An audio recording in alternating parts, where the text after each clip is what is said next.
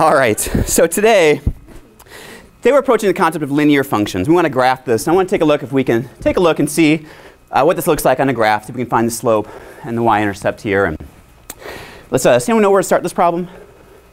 Oh, over there. Oh, yeah. Why is graphing important? Why is graphing important? Really? Stupid. Have I told you about graphing before? Dan, well, let me tell you a few things because this is key. Do you realize that? Let me share the interesting quote. Do you know who Galileo is? Yeah, anyone know who Galileo is? Who's Galileo? Astronomer, mathematician, physicist, philosopher, around 1600s or so. He had some interesting quotes. Let me share some things with you. He said this about math. It's really weird. I don't know why he said this. He said, mathematics is the language with which God has written the universe. And whether you believe in God, this interesting quote to think about why he would say that. Number two, he says, nature's great book is written in mathematics. What's interesting, Dan, when we think about mathematics, when we learn math, we seem to be learning this language, other than English that we speak, this language that used to describe all sorts of things around us.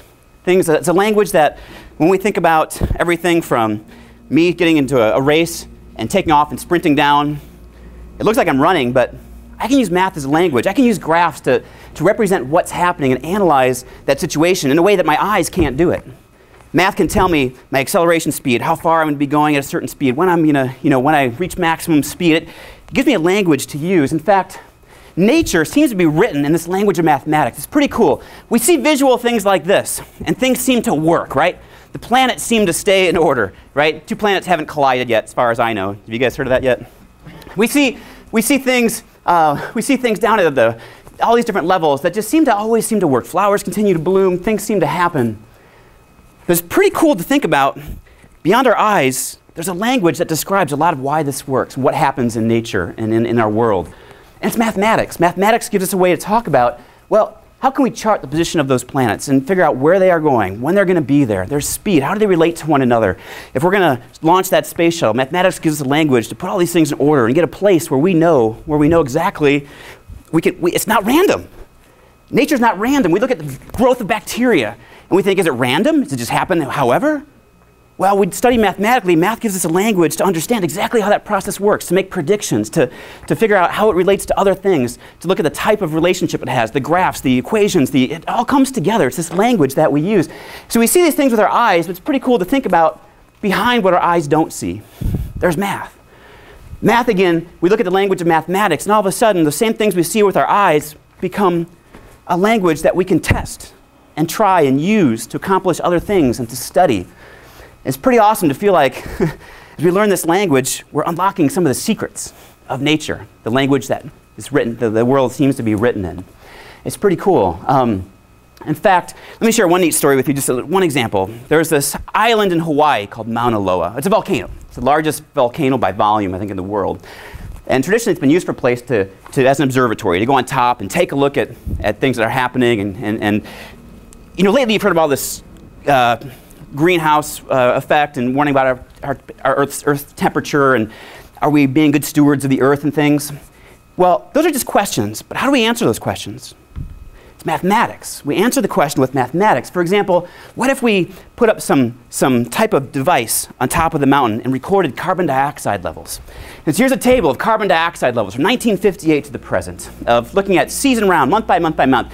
Again, math, all of a sudden we have numbers that describe a process. We couldn't even see with our eyes, but now we have numbers to tell us a story about what was happening with the carbon dioxide. And what if we take those numbers, Dan, and we use the language of graphs to put it to a graph? And we can take a look. In fact, if you see this red graph here, it's interesting. This is the carbon dioxide levels. And oh my goodness, this is a pretty wild pattern. Why is it doing that? Well, we realized that basically around the year, carbon dioxide does cycle naturally with the seasons and things. Certain seasons, plants produce more carbon dioxide or less, so you kind of get this cyclical function. But if you look at it, see how each year it seems like it's going up? You still get the seasonal cycles, but we see this trend going up. When, again, this language of math gave us a story. It gives us something to go from, something to talk about.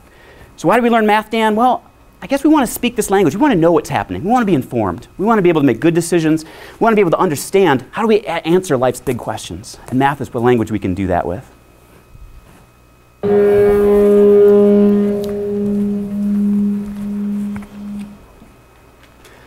All right, quick little plug here, a little shameless plug here for my soapbox this time. Things like Mauna Loa and things like graphing, I think that when we try and make more real-life connections with mathematics, I strongly believe that data is the way we've got to go, because data, we can take all sorts of real-world situations and take it into the classroom, have students graph it, and look at the functions, and use regression. I think regression is such a powerful tool in mathematics that sometimes we shortchange. Sometimes our textbooks wait until the final, very end of the chapter, and then you get like a day on regression at the very end to plug in some data, get a function that matches it, and oh look, isn't that neat? I strongly believe that we need to use more things like regression earlier with students, not later, to set it up.